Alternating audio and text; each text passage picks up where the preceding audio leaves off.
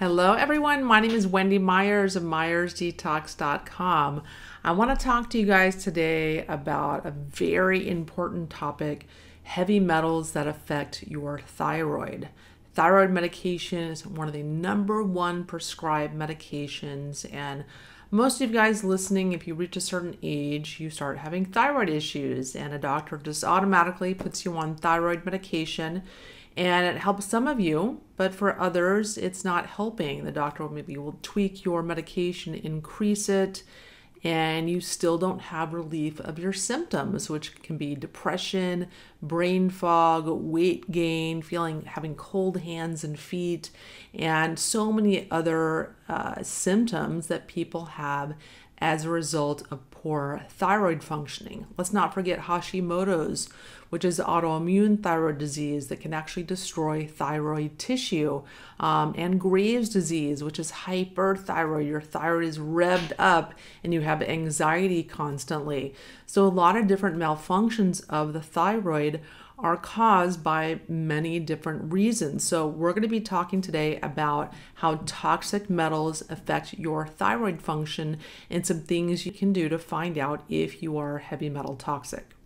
So let's start with heavy metals that affect the thyroid. So there include mercury, lead, cadmium, nickel, cesium, arsenic, aluminum, tin, and thallium.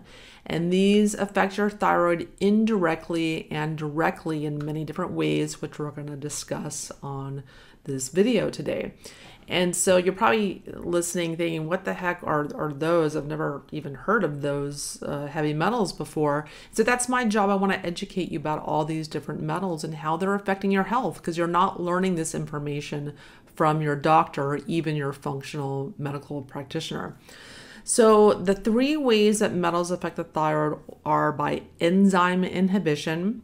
Enzymes are involved in the production of your thyroid hormones, and thyroglobulin, which is the storage form of your thyroid hormone, they interfere in amino acid absorption, and they prevent iodine uptake in the thyroid. So in interference and amino acid absorption, there are metals like arsenic, aluminum, tin, and thallium that they affect the absorption of tyrosine in the gut. And this is an amino acid that's required for the production of thyroglobulin, which is the storage form of thyroid hormone. It's what's used to then manufacture T4, which floats around in your body, and then your body converts that to T3, which is the active form of thyroid hormone. That's what helps you to lose weight and turns your brain on and kind of gets you going, gives you energy. So if you have low tyrosine, you're going to have low thyroglobulin.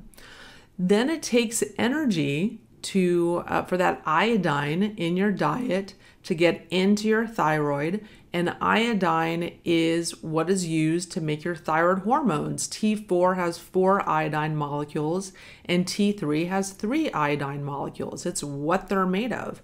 And so if you don't have enough iodine in your diet and you have certain metals interfering in your energy production, which is required to get iodine into your thyroid, not going to happen very successfully.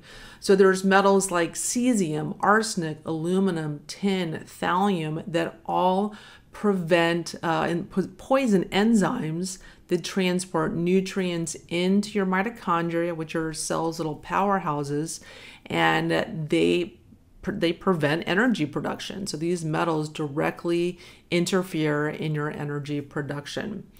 And so let's talk specifically also about mercury. Mercury is the biggest toxin to the thyroid. It interferes in thyroid functioning in 4 different ways. And so #1, it affects your thyroid. It affects, #2, your pituitary. #3, it affects your hypothalamus, all of which are involved in thyroid hormone signaling, the thyroid hormone feedback loop. And #4, it affects your blood. And so we'll go over all those in detail. So #1, mercury deposits into your thyroid. And so this causes problems because if you develop a sensitivity to mercury, like an allergy to mercury, You can develop Hashimoto's where your body develops antibodies to the mercury or to your thyroid tissue and then attacks and destroys your thyroid tissue when it's actually trying to get to the mercury. And so that's a really big problem. That it's not just about the amount of mercury you have in your body. Your immune system can develop an allergy to the mercury and can wreak havoc on your body in and of itself. Number two, your pituitary gland. Your mercury can deposit in your pituitary gland, and that can cause issues because your pituitary is involved in, communicating with your thyroid in telling you to produce more or less of thyroid hormone. Number three, your hypothalamus. Mercury can deposit in your hypothalamus, and because of this, TSH, or thyroid stimulating hormone, is inhibited, and TRH, thyrotropin releasing hormone, which is manufactured in the hypothalamus, is inhibited as well. So TSH manufacture is inhibited and less can be produced as a result. And mercury also interferes in signaling and the cells themselves by interfering in that delicate feedback loop that converts T4 to T3, and then the signal communicating back to the hypothalamus. And so this interferes in the feedback loop from T4 to the pituitary cells that regulate TSH synthesis, or thyroid stimulating hormone. That's the hormone that gets tested at your doctor's when he's trying to determine the level of functioning of your thyroid. And number four, in your blood, mercury inhibits the conversion of free T4 to free T3 in your blood. So T4 is your thyroid hormone, and then T3 is the active form of your thyroid hormone. So that's really what we need to be working properly so that you feel the benefit of a good functioning thyroid. It's not T4 as much, it's T3. And so if anything is interfering in the conversion of T4 to T3, like mercury, you're gonna have a problem. You could be taking all kinds of Synthroid, or if you're taking Synthroid medication, which is synthetic T4, then mercury will prevent that T4 from converting into T3.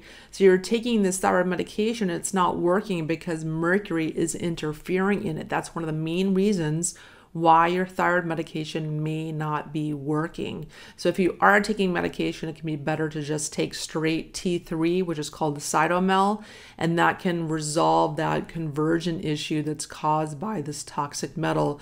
So you may want to have that conversation with your doctor. And mercury, it basically poisons enzymes like DA autonasers that convert free T4 to T3 in blood circulation. So that's the mechanism by which that happens. And so let's touch on Hashimoto's. That's a big hot topic. A lot of people have thyroid autoimmune disease, and for a various number of reasons. So mercury itself induces autoimmune diseases. So people, depending upon their genetics, can develop antibodies to different types of mercury. There's not just one. There's inorganic mercury from mercury fillings, there's methyl mercury from fish, and there's also thimerosal, which is 50% mercury found in vaccines and flu vaccines. And so you can find antibodies to one or all of the above metals with metals antibodies testing. And so most commonly, mercury can induce anti-thyroglobulin antibodies involved in Hashimoto's, but can also induce a type of antibodies that cause Graves' disease, which is hyperthyroidism, that can cause anxiety. And so Hashimoto's doesn't always induce hypothyroidism. You can get Hashimoto's apart from hypothyroidism and still have a reasonable production of hormones. You can have normal hormone levels. And so Hashimoto's can go undetected if you just do the standard panel of TSH testing or T4 or T3 at your doctor's. You need to do both antibodies tests to detect if you may have Hashimoto's.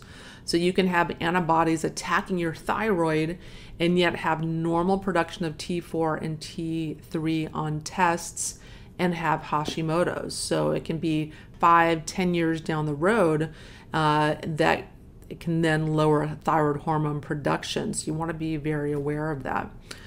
And so let's talk a little bit about lead. So lead gets into your hypothalamus and interferes in TSH production, and it interferes in enzymes as well.